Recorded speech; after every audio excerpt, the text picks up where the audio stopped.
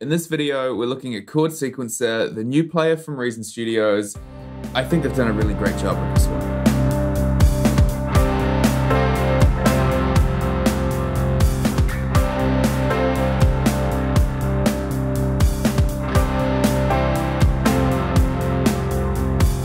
It comes after the other players Reason has released recently, Bassline Generator, Pattern Mutator. We've got a whole bunch of really cool players inside Reason now. And this one I think is probably the most useful for musicians who don't have quite as strong a background in music theory or harmony. We build chords by taking notes out of a scale and arranging them in a certain way. But if we're not quite sure how to go about that, then we're relying solely on our ears, which is not a bad thing, but if you have a bit of theoretical understanding as to what notes you should put where to get what sound, it can speed up the whole process. Chord Sequencer solves that problem by giving us a predetermined set of chords that are all gonna sound great together. If you do want to learn a little bit more about how chords are constructed, I will link an article from my website in the description. This article goes over how we get chords and has pretty much an exhaustive list of chord formulas. So, handy little reference tool for you. Now, one aspect of harmony is understanding chord function. This means understanding the role of any particular chord in a progression and knowing where it wants to go, or where it could go. There are obviously no rules when it comes to this stuff. I think Chord Sequencer does a really cool way of giving you a sense of chord function. If you've ever done any songwriting before, you might have seen these kind of diagrams floating around the internet. They give you an idea of chord function. They show you which chords fit in certain sequences within chord progressions, but it does look really confusing and you have to apply a whole bunch of thought yourself. Chord Sequencer, on the other hand, gives us this sense of chord function without that. We have our set of chords here and they're all color-coded with different shades of green. And these obviously change for every chord. One chord might sound great after another chord, but it might sound less ideal after a different chord. I really like how they put it in the documentation. Bright green means a typical progression, while darker shades mean less obvious choices. I think the interface for this player is very intuitive. In the middle here we have our chords we can use. It shows how they're displayed on the keyboard. And then down here it shows a progression we've programmed in this little sequencer. So if we hit run,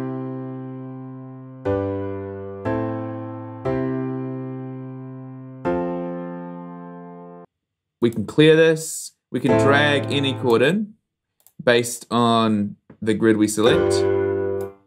And we can extend the number of bars. It shows us what we've got here. Up here we've got our chord sets. These are grouped by genre and there's a whole lot of different choices. You can see if we change one, it's also going to change what ended up being down here in the sequence. So this isn't locked. This reflects what you've got up here in your chord set. Over here on this side, we've got how we interact with the velocity. We've got an option to humanize the velocity and the timing, which is just going to input an element of randomness to the progression as it plays it back. We can change the octave of it.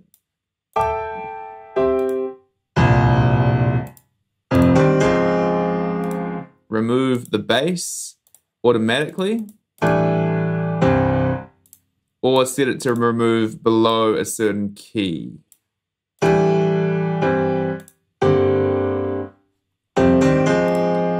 We can also add a root note to the top or the bottom. And when we do this, it's not reflected on the little keyboard here. One other useful trick you can use this for is to hit edit mode. And if you're unsure what chord you might be playing, you can just hit the notes and it's going to tell you. It's a C chord. C sus2, C sus4, C major 7. The chord library in this is pretty good. I was really impressed by how accurately it was describing the chords that I was playing in. But it's not perfect. Wait a second.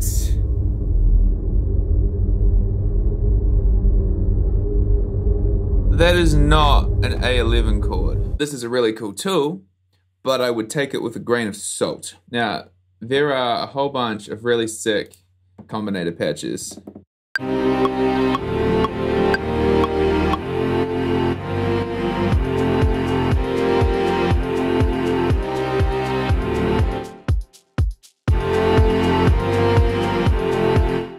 If you haven't already, I would suggest having a look at these. They're pretty cool.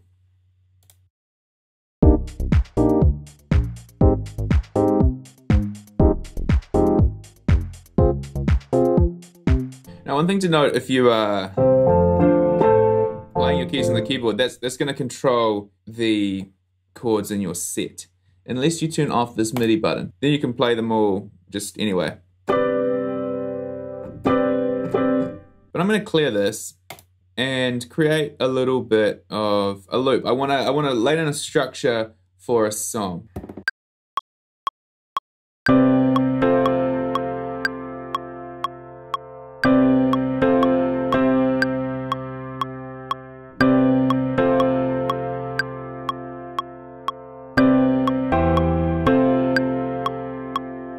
What I'm going to do now is copy chords and sequence to pattern 2,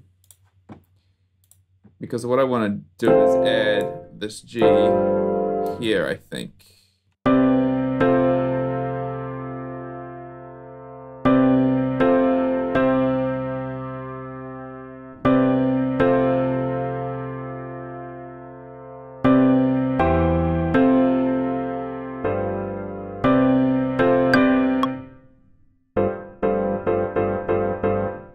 Okay, I don't know if there is a way to individually change the velocity of this one that I've dragged in, because it has been recording the velocity that I've been playing on the machine.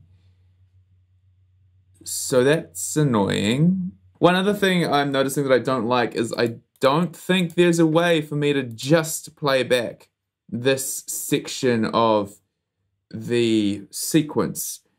That could be particularly annoying if you want to hear what a change you've made might sound like when it's in this fourth one down here.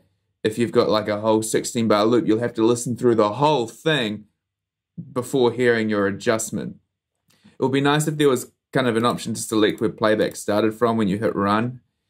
Let's record that again with the G.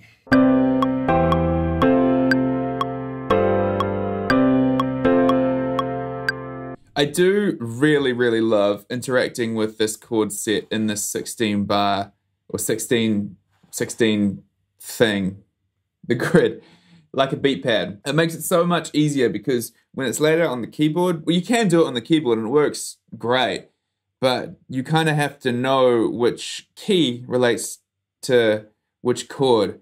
Whereas if you're using a pad, you can just do it. It's great. I love it. One thing that I don't love about this progression that I just made is if you listen to the bass note in this chord here, we've got like a really low bass note. So let's play it back.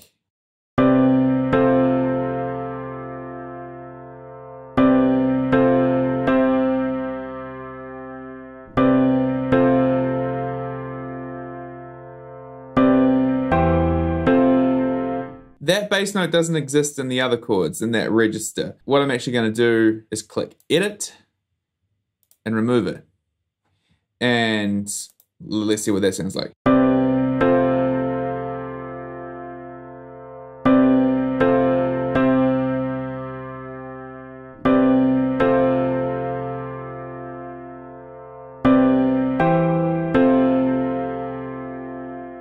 I think that's probably better. So I'll make the edit here in this pattern as well. Now what I have is my variation where I just end with an F chord. Then on my second pattern, I end with the 5 chord here, the G11. So I'm thinking about this as being my verse progression. I kind of want to get a pre-chorus going on. So what I'm going to do is copy chords to pattern 3.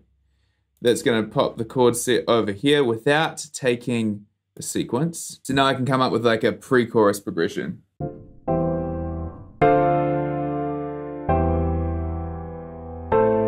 So this is where a little bit of chord theory comes in handy, because even though it tells me what chords might sound nice before or after the others, I still understand what the functions are, and so I have an idea of which chords I might want to play in order to get a pre-chorus sounding vibe. So let's try and record something.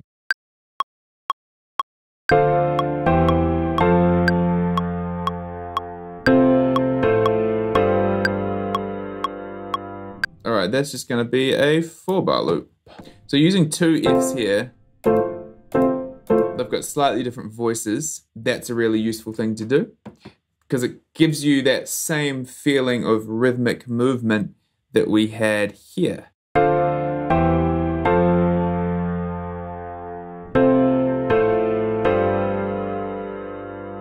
Again, copy chords over to pattern 4.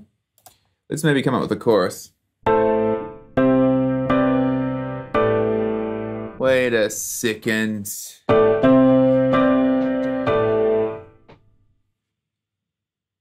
That is not an A11 chord. Ooh. What happens if I add a C sharp?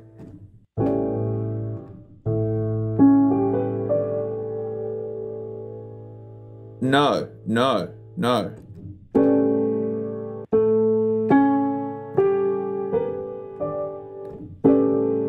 Okay, this is, let's change the root note of the chord to A. A, C sharp, A7, A9,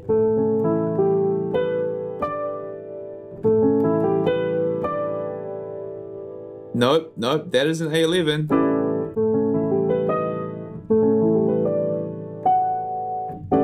Okay. Apparently A dominant 11 is not a thing. We've got A7, A9. That right there should be A11. A13. What we originally had, which was this, that's not an A11. You can't have a dominant 7th chord without the 3rd scale degree and the 7th scale degree. Okay, this is interesting. This is problematic, because this was straight up tripping me out. When I looked at this, I was kind of avoiding using this A11, because in my mind I'm like, I know that's got a C sharp in it and I don't want that note in these progressions. Then I play it and I'm like, hang on, not feeling a C sharp. That is incorrect from a theory point of view. That's not an A11 chord, because it's ambiguous. If we just hit this MIDI thing and play the chord, this would be an A11 chord. We'd have to have this, which you can hear is a totally different sound. If we have an A minor 11, A11. So you can hear that 3rd scale degree, whether it's flattened for the minor or natural for the major, that really, really changes the whole vibe of the chord. And what we have instead, it's neither major or minor. Again, here's minor, here's major. I really would like to understand how this player is figuring out what chords it's playing. And I'd also like to know how it is weighting the chords in the sense of whether they're light green, or darker green. Is that something that people chose when they program these chord sets, or is the player doing it by itself? Because while I generally think it works pretty well, telling you what chord you're playing, this is not an A11 chord. That's like a fairly significant departure from how chord construction works. Anyway, chorus. I've lost my train of thought. Wait, what? G, G, F, A, C. It's not a G11 either, that's the same shape. I think this would be better described as a G9 sus4 chord. Same with this A11. In fact, if we go over here and type G9 sus4 chord into Google, ninth chord with the third replaced by a fourth.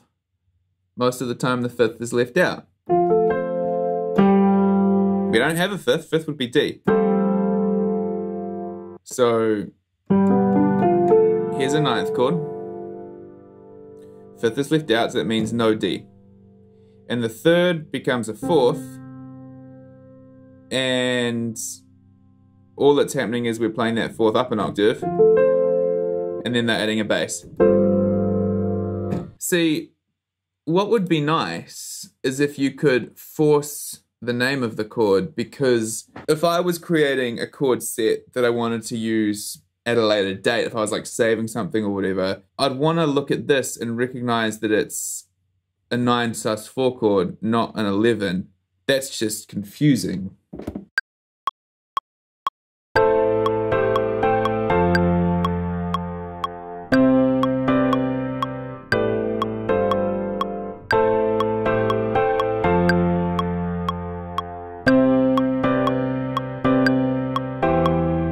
So I have a couple of verse variations and I have a chorus variation and a pre-chorus variation. This is where another mildly frustrating aspect of the Reason Rack plugin comes in. As it stands, there is no way for me to get the MIDI from this player, which is playing my instrument. There's no way for me to get the MIDI from this player to this track. What I'm going to have to do is duplicate this track, get rid of the player here. So now this instance of the Reason plugin is only holding my instrument. Then I'm going to have to go back to this one. I'm going to have to replace my instrument with, wrong browser. I'm going to have to replace my instrument with a MIDI out device. Now I'm going to have to select the Reason Rack plugin, hit record. Now if I record,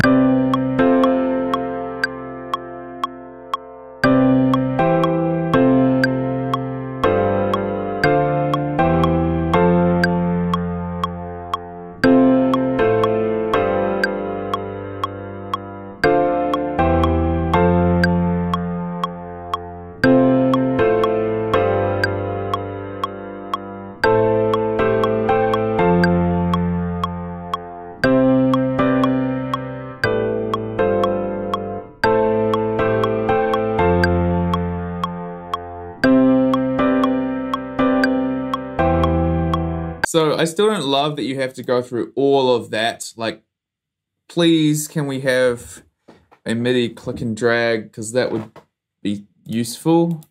So check this out. I want to add some drums. I'm going to find a groove.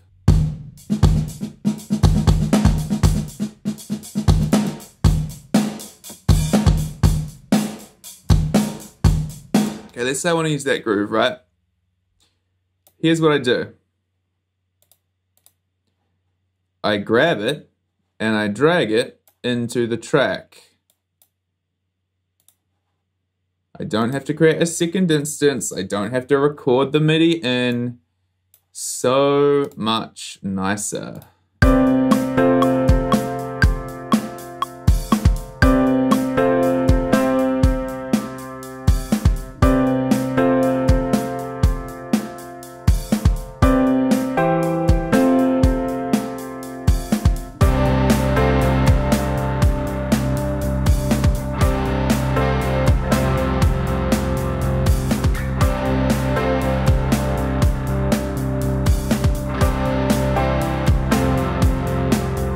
That is Chord Sequencer.